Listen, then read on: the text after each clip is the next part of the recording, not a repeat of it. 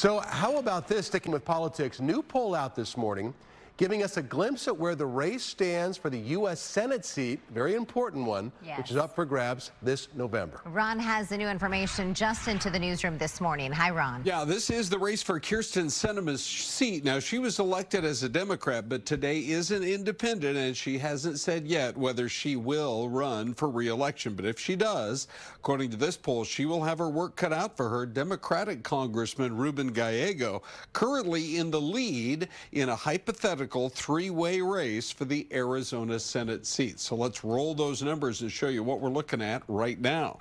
Gallego leading with 36% compared to 30% for Republican candidate Kari Lake. Keep in mind now, she still would have to clear the primary there on the GOP side. Sheriff Mark Lamb, of course, also in that race. But this poll, she is considered the front runner amongst Republicans. So this poll looks at a three-way. By the way, in this poll, only 21% indicated they would be voting for Kyrsten Sinema.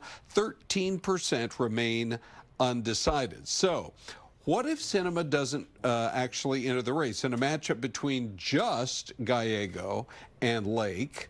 Then Gallego's lead is at 46% to 39% for Kari Lake. But again, a pretty good chunk undecided. That would be 15% undecided. The poll conducted by The Hill and Emerson College. So in the meantime, you guys, the same poll, this is really interesting, shows Arizona leaning right now toward Donald Trump in the upcoming presidential vote in November in a one-on-one matchup with President Biden. 46% of voters right now saying they plan to vote for the former president. 43% saying they would back Biden. So just a snapshot in time. Things change a lot between now and November.